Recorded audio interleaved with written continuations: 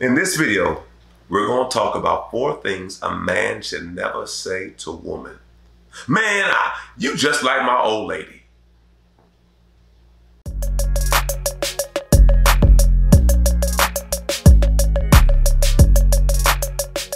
All right, y'all. In this video, we're going to be discussing 4 things a man should never say to a woman. 4 things a man should never say to a woman. Now, it's amazing as I was reading the research from Dr. Gottman that really blew my mind. Men have a disproportional influence on the success or failure of a relationship. By their words. Say it again. Men have a larger influence on the success or failure of the relationship based on their words. Now that really hit me. I wrote a book a couple years ago called Watch Your Mouth. And in the book, I realized a lot of things that we deal with in our life is based on our words. Right. In Genesis 2:19, God gave Adam the ability to name things into existence. Right. He even named the woman Eve.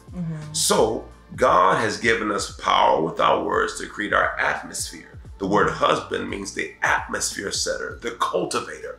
So we have an ability, my brothers, to set the atmosphere, to set our relationship up with our words. And there's a higher weight and a higher responsibility on us to make sure we are using the proper words. Right. So we're going to dig in.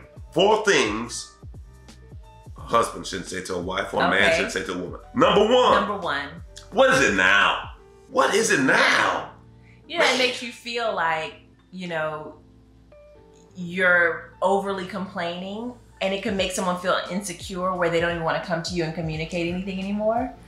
Because it's like, if you're going to get that response, then why even come to them? Because they really don't want to hear what you have to say. That's what it sounds like. You're just totally aggravated.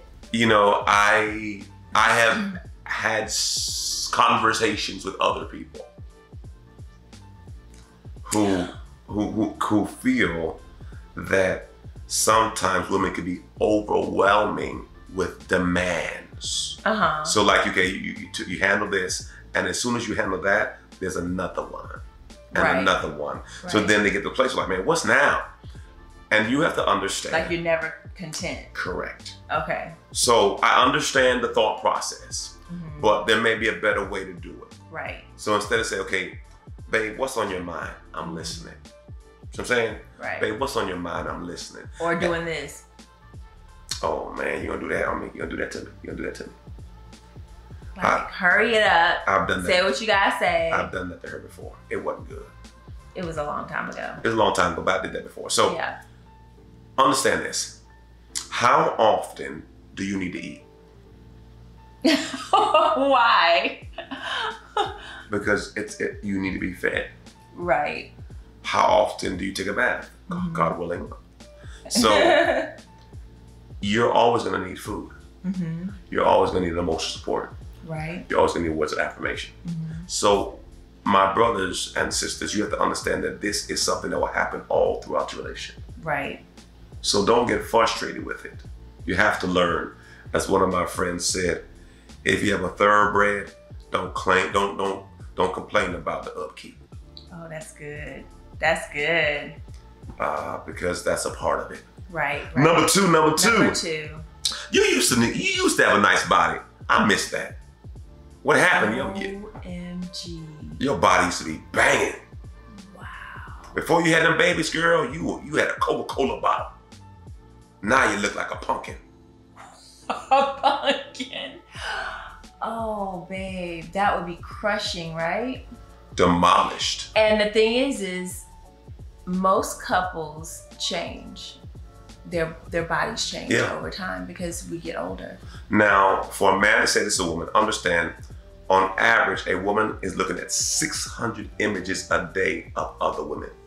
On average, the average woman is looking at 600. Some of you right now, streaming or watching or whatever it is, you're looking at 600 different images of bodies. Right. And oftentimes, even a fine, beautiful woman is still insecure because there's always somebody cuter, finer, taller, smoother, whiter teeth, longer eyes, longer lashes.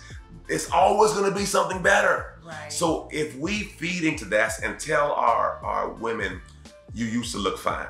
Listen, I understand her body is not what it was when she was 18. Right. My body isn't what it was when I was 18. I'm close, but I ain't what I used to be. And it's all good. Now, we have to appreciate our journey. Now, I am not condoning or saying you shouldn't take care of yourself. I'm not saying that. Right.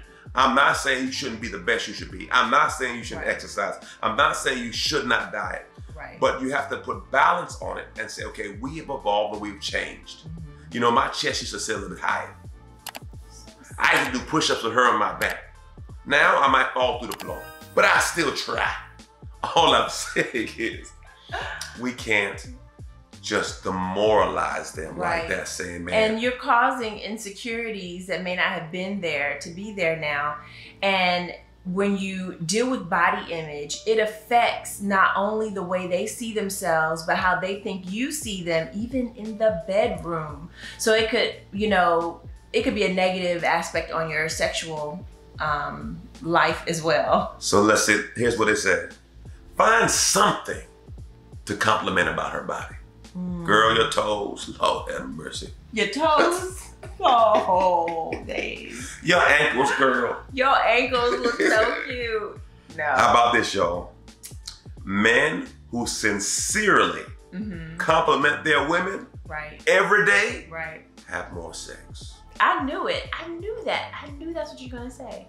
Men who compliment their women. Because they feel good about themselves. Men who compliment their women every day have more sex. I'm going to say that one more time. Man, girl, you look so fine. My God. Boy, oh boy. You giving them an example? Or? Oh my God. Well, let's cut the thing off right now. Cut it off right now. Look, girl, you look good. Your hair look extra long today. You are so funny. Your hips are just, Lord have mercy. I just want to come together. Come together. I want to come into agreement with you in the name. All right. All right. A man who generally compliments his wife every day has more sex. Right. So what do you say? You look gorgeous in that dress. I told her that yesterday. You did? Yes. I love that color on you. All right, number 3. All right, number 3. Fine, have it your way. You always will. Good Lord. Everything gotta be your way. That is not how we resolve an issue, people. That's not how we resolve an issue. And it really, that's shutting down. Yes, it is. It's shutting down. It's like, okay. Yeah. You said that, okay, fine. You don't want to put your input in. You don't want to work as a team. Tap out. Right. Instead, here's a better way to do it. Okay. What do you feel and what do you need? That's good. What do you feel and what do you need? And lastly, number 4. Number 4.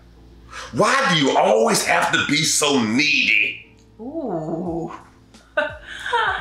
Wow. And you know what? A lot of women look to their husbands to support them and to comfort them in times of need. So when you say stuff like this, it makes them want to go somewhere else to fulfill that need. Oh boy. Because a woman wants to feel comfort. A woman wants to feel secure. That's the number 1 need of a woman is security. Yeah. And when you kind of put a crack in that and say, why are you so needy? It's going to make her second guess wanting to come to you for that security. So what are you going to do? In reference to this, go back to what I just said. What do you feel and what do you need? Right. You want your wife to turn to you and not away from you. Right. And your words set the atmosphere for your world. That's good. So if you don't like the bed you're laying in, change your words, because you're only laying in the bed that your words made. That's good. That's Well, good, babe. I hope you guys were helped by this message. Right. Remember, Love, laugh, and learn. God bless.